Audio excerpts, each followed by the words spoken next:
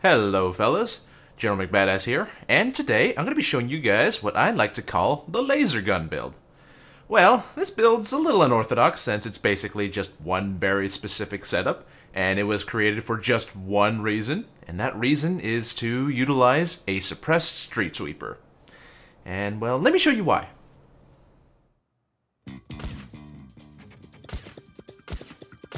This build is created for the sole reason that the suppressed street sweeper sounds like a laser gun. That's it. Now, in the past, I've tried making a suitable build that would make the suppressed street sweeper semi-usable on Death Wish, but it never really worked out. Between the low damage the street sweeper already had, and then putting on a silencer on top of that, it always performed very poorly, especially when compared to the other two secondary shotguns. Not only that, but trying to make a build revolving around that setup was just inefficient as all hell. Getting all the enforcer skills for the shotguns, putting on the silencer skills and ghost, it really just wasn't worth all the effort.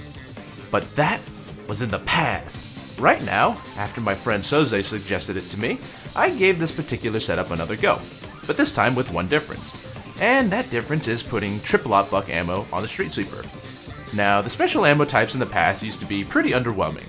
They gave shotguns some interesting mechanics, but the ammo gimp in terms of total ammo as well as ammo pickup made most of the shotgun ammo types undesirable, since, you'd get so much more utility out of regular ammo. However, after balance changes, the ammo pool and the ammo pickup for the special shotgun ammo types is actually not that bad at all. So just by putting on triple-aught buck, it makes this build actually viable, and interestingly enough, I'd actually go as far as to say that this is probably one of the strongest shotgun setups I've ever seen. It has crazy crowd clearing capability, much better than any other shotgun I've ever used, and it utilizes a speedy dodge shotgun build, something that's a little bit more unique than the average setup. So, let's take a look at what we need to make this build. So, the important parts that we want to get for this build are shotgun skills, which include damage and faster reload, silencer damage skills, and we're also going to be utilizing extra dodge and crits as well. Now, I would say that the absolutely necessary skills that I'm going to be picking up are shotgun impact ace, shotgun CQB basic, overkill basic, silent killer ace, and low blow and sneaky bastard basic. I am going to be using the ex-president perk deck, so I'm also going to be using bullseye as well. Those go hand in hand for me. As with the rest of the skills, you can do whatever you want with it, but this is kind of how I've set it up. Since this is a dodge build, I'm going to be getting all the stamina and speed skills, so endurance, at least basic, very handy to have. Combat medic and cable guy, those were kind of throwaway points because I had 2 extra points. An enforcer, I've picked up transporter, underdog, die hard, stun resistance, ammo specialist, and fully loaded. Now, fully loaded basic will be pretty handy to have that extra 25% ammo for the special shotgun ammo types. The ace version, however, will not affect those, so I would not recommend picking that up. Nothing in technician, in ghost, sprinter, fast hand shinobi, something I like to have in pretty much every build. Martial arts, SMG specialist, cleaner, dead presence, and cat burglar, mostly filler points just to get up to silent killer. And in fugitive, hidden blade, thick skin, duck and cover, quick fix, brother's keeper, running gun, and daredevil. Mostly just stuff to get to the higher tiers. Oh, and my favorite, the swan song. As we saw in the skills, I am going to be worrying about my concealment for this setup, so I only really have like 2 weapon setups that I'll use. In my primary, I'll either use the Planesrider bow or the Cavity 9mm. These are 2 weapons with really high concealment. And with the Planesrider bow, I have that modded with explosive arrows. And with the Cavity, a low profile suppressor, Appellation foregrip, and a compact laser module. Essentially, I'll use the Cavity if I have to deal with snipers, and if I don't, well, I'll just bring the bow. Simple enough. Now for my secondary, of course, we're going to have the Street Sweeper Shotgun. And I have this modified with triple-aught buck, a suppressed barrel, and a compact laser module. So, if we take a look at the stats of the Street Sweeper right now, we can actually see that it's a bit more comparable to the Locomotive. So by creating this build, we've effectively made the Street Sweeper more powerful, and just that much more useful. Now you could say, well, at that point, why not just use the Loco? Wouldn't it just be easier? And it kind of would, but at the same time, there's some things that the Street Sweeper has that the Loco doesn't. Namely, a high rate of fire and a larger magazine. Having both of these makes the Street Sweeper, in my opinion, much more effective than the Loco. And that'll be very apparent in the gameplay. Speaking of gameplay, enough rambling, let's get to it. Taking a look at the build, you wouldn't really think it was very special. I mean, it seems like it's just trying too hard to make something really stupid usable. And while the build itself is okay, it doesn't really seem like it would be worth attempting since there are probably better and easier setups. But if you watch the gameplay, I almost guarantee that you'll see the reason why I think that this build is pretty fucking amazing. So while we've upped the damage of the gun quite a bit through triple op buck, silencer skills, and shoddy skills, it still isn't as high as something like the Judge. It'll take a few extra shots to kill enemies. Because of that, overkill from Enforcer is essential to the performance of the weapon. While on its own it's not that powerful, by chaining kill after kill, you bump the effectiveness of this weapon up to a whole nother level, cutting down on the amount of shots you'll need to kill, resulting in better efficiency. Having crits also helps as well, since overkill is only really effective after getting that first kill. And sometimes it'll take quite a few shots to get that first kill, especially if it's a special. You can spend upwards of 4, even 5 shots depending on what you run into, like a cloaker or a taser, so having crits potentially shorten the shots needed to kill your first enemy to proc overkill is very welcome. Hell, even with overkill active, having crits is really nice since it'll do even more damage and boost your crowd clearing prowess. Normally, without overkill active, it'll take 2 shots for gray guys, 3 for tans, and like 4 or 5 for tasers and cloakers, but even with overkill, it only really shaves off like 1 shot from the amount of shots you need to kill. But with crits, being able to further lower the shots needed even more so that potentially you only really need 1 shot to kill, helps out not only with dealing with cops faster, but also managing your ammo more efficiently. Speaking about ammo, that's actually the reason why this build even works right now. Since the big rebalance of weapons, I was always aware that it impacted shotgun ammo types in a positive way, which was really apparent when using HE rounds, which of course is something you commonly see. Before, having a special ammo type really gimped your total ammo from an ammo pool that was already relatively small to something incredibly tiny. And not only that, but it also made the pickup abysmal. With HE rounds though, it really didn't matter since using that meant you were probably using that shotgun as a utility more than anything else, and you didn't really have to worry about ammo that much. But if you were using slugs, flechette, or triple op buck, it would be way too difficult to sustain your ammo and rely purely on ammo pickup. Since then, I've kind of always put those special ammo types in the back of my mind, not really considering them for use, which is probably why it took this long to even contemplate using it, knowing full well that the rebalance changed them for the better. So, now putting on triple op buck on the street sweeper is actually pretty handy since it helps out with the low damage it has while staying at a respectable ammo pool and also having decent ammo pickup. The pickup feels like 1 for 1 or even better, whereas before if you had triple op buck you needed like 2 or 3 ammo packets just to get 1 shot back. Now, ammo isn't nearly as much of a concern as it was once before. Because of the particular way I modded my street sweeper, it doesn't really sport good accuracy, so the range isn't all that good. But I'd actually say that this is better for the street sweeper, better than having accuracy like the Jocelyn.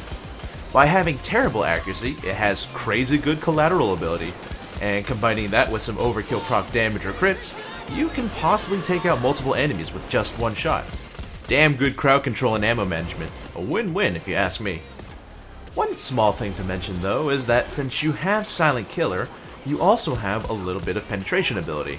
So when you spray into crowds of tan units, usually you despair over the fact that if you miss the head, the shot goes completely to waste because of their armor.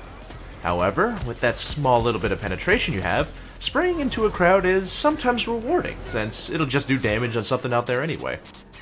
With the way I use the street sweeper, it's pretty common for me to just aim down center mass in the hallway and just shoot a whole bunch, not really worrying about where I'm aiming or anything. I like this build, because for once, the street sweeper actually lives up to its name. So, not only is this build great for combat, but your survivability is also pretty damn good. When you use the bow and the street sweeper in a suit, along with a 32 concealment melee, you're going to be getting 13 visibility, which gives you a total of 22 dodge. Now the max dodge that you can get with Ex-President and Sneaky Bastard is 25, so we're already pretty close to that. You could change the perk deck and probably fiddle around with some of the other weapons, but as I mentioned before, for this build I don't really deviate from these weapons much, and using the cavity won't set me back that much on dodge and crits. I've also said before that Bullseye paired with Ex-President's perk deck makes that perk deck really damn good. I would say that normally the Ex-President perk deck is a middle to low tier perk deck, but used effectively with Bullseye, I would say it's a high tier perk deck. With a shotgun, getting headshots you need to proc the skill is a total breeze. All you need to do is aim in the general direction of an enemy, and you'll be able to get a headshot. It's almost guaranteed that as long as you keep shooting, you'll be able to make the absolute most out of Bullseye, regenning any health you've stored up as long as your armor is broken. It's pretty hard to describe with words, but I mean, just watching the gameplay of it, you can really see the effectiveness of the combination of dodge and health regen. You're constantly dodging, bringing back your armor, regenerating health. It's pretty gnarly to see a dodge build this tanky. Of course, like any build, this one has its downsides. It's not really suited for larger maps as it doesn't capitalize on the street sweeper at all, and your setup is also very limited, both in terms of skills and weapons. Since there are so many high tier skills that I would say are required, it's hard to move the skills about to change it if you wanted to make it more your own. As with any concealment setup, you're rather limited in your selection of weapons, so much so that for me I only really have two primaries that I would use. I guess in that sense, that makes this build a bit situational depending on the map, but if we were to look at the grand scope of things, every build in this game is situational to an extent. Still, I'd say that this build is really damn fun. Speedy shotgun builds will always have a place in my heart, and this one fits in comfortably. It's a very rewarding setup that really relies on hectic gameplay. It doesn't really suit slower, sit back and watch over your teammates type players. You gotta be right up in their face and blow everything away. Even so, I would call this a fairly easy build to use. I mean, you don't really have to rely on playing too much a certain way, and you don't really have to have amazing aim either. And you know what the best part is? This entire build was made just so I could hear the sound of the suppressed street sweeper. All because it sounds like you're shooting a laser. That's it. I've made similar setups before in the past, but I was always turned off from using them because the setup would actually turn out to be pretty crappy. But right now I can confidently say that this setup is pretty godly. You wouldn't really think it either, but ain't that something. Anyway, I've said all that I've wanted to say about this build. It's pretty hard to describe the actual effectiveness of it without trying it out yourself, so I would highly recommend that. But, well, enjoy the rest of the gameplay, and I'll see you guys later.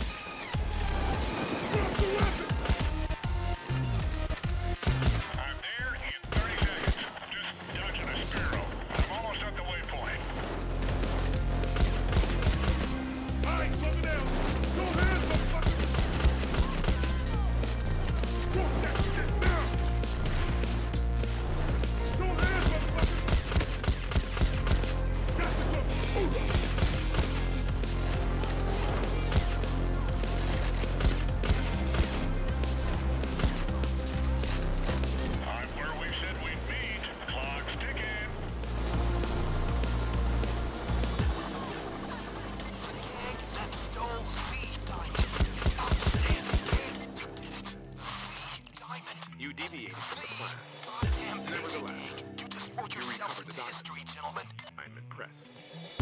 Your portion of the proceeds is in transit. Enjoy your payday. I will be in touch.